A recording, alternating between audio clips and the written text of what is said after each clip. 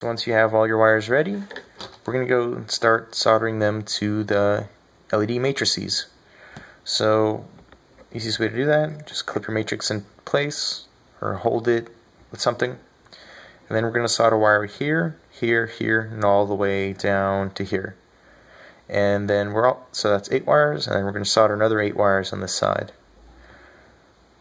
So just take your wire, your soldering iron, your sponge, hook the soldering iron, and then just touch the wire to where you want it to go, and then touch that with a soldering iron. And just like that, that wire has been soldered. So we have something that looks like this. You get, doesn't want to zoom. There we go. So you want all of your joints to kind of look like that. So do that to this matrix, and then do it to the other 3 that you have.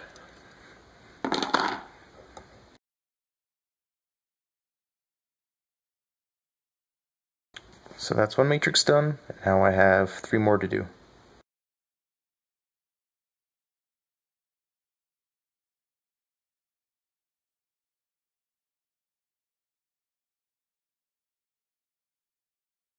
So once all these LED matrices have been wired up, well, the wires are connected to them, we're going to go ahead and paint the backside of each one of these LEDs.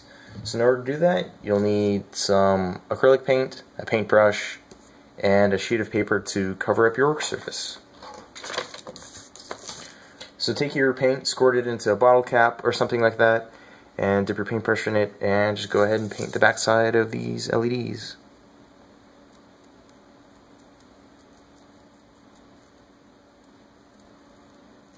So there's 2 LEDs painted.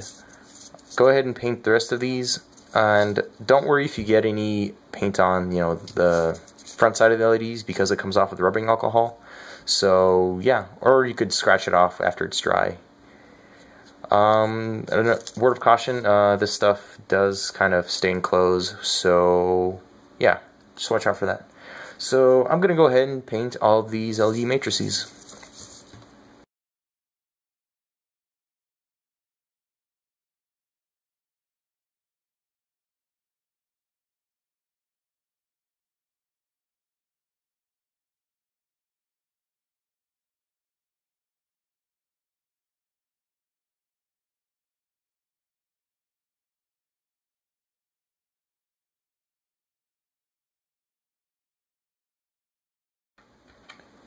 So we're going to start by first mounting all the parts into the matrix driver boards.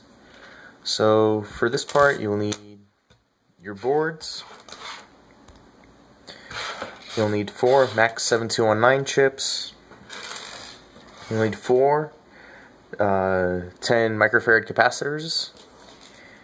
You will need 4 27 K Ohm resistors. And you will need 4.1 Microfarad capacitors. So we're going to start with the Max 7219 chips. So they go like this. So if you can see on the board, right now we have it facing upright, the text reading from right to left. So we take the chip, and with the notch facing to the left, we're going to go ahead and place the chip right into the PCB, so like that. So just like that.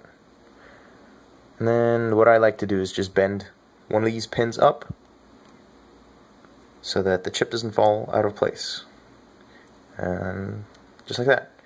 Now we're going to go ahead and mount the 27 K Ohm resistor.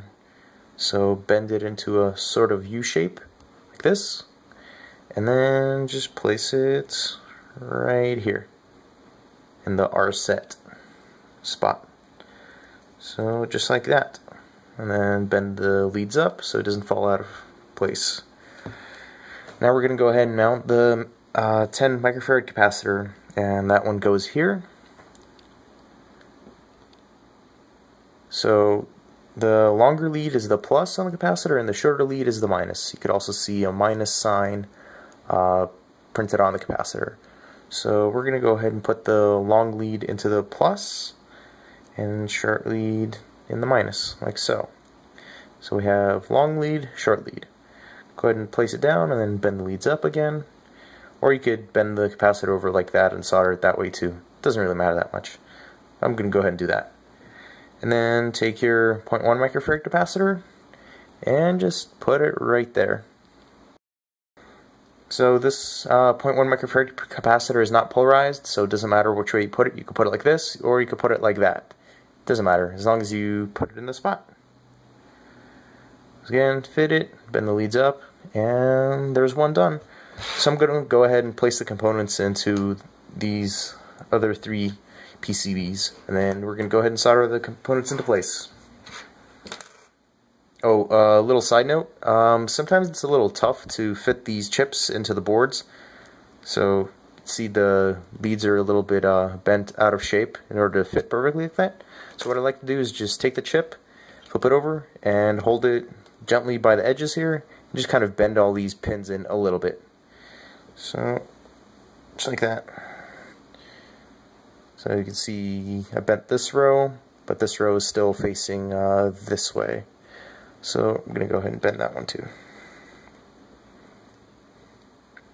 Alright, and then again we're going to go ahead and place that into the PCB, and it should fit perfectly if you didn't overbend it like I did.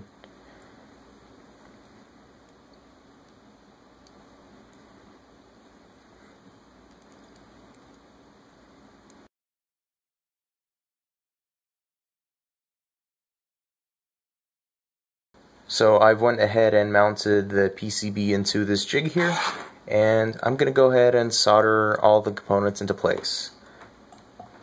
So I'm sorry that it's a little blurry, but I can't really focus the camera properly. Anyways, to solder these components, just take your soldering iron, take your solder, heat up the joint here, and then apply some solder. So kind of like that.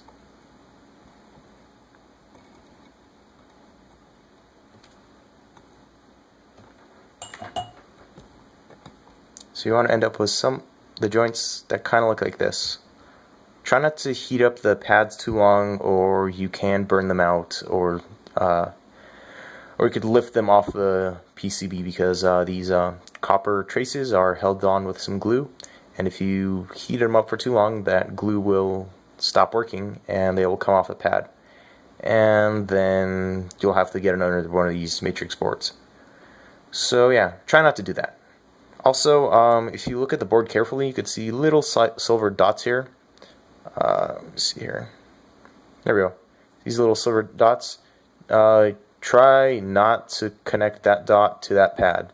So don't have solder connecting this little dot to this pad here, or else the whole thing won't work.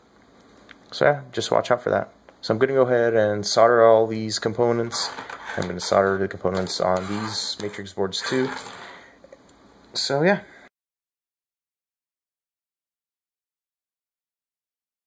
So now that all these components have been soldered, we're going to go ahead and trim the leads off of the capacitors and the resistor here. So in order to do that, grab your wire cutters here and just trim these off.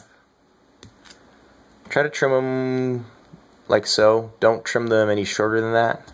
I'm talking about the resistor here. Don't try to trim it any shorter than that, because there's some risk that you might damage the pads on the PCB. So yeah.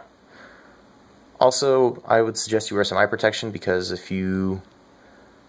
these get into your eye, it doesn't feel too good. So just a little warning there. So I'm going to go ahead and trim all these leads.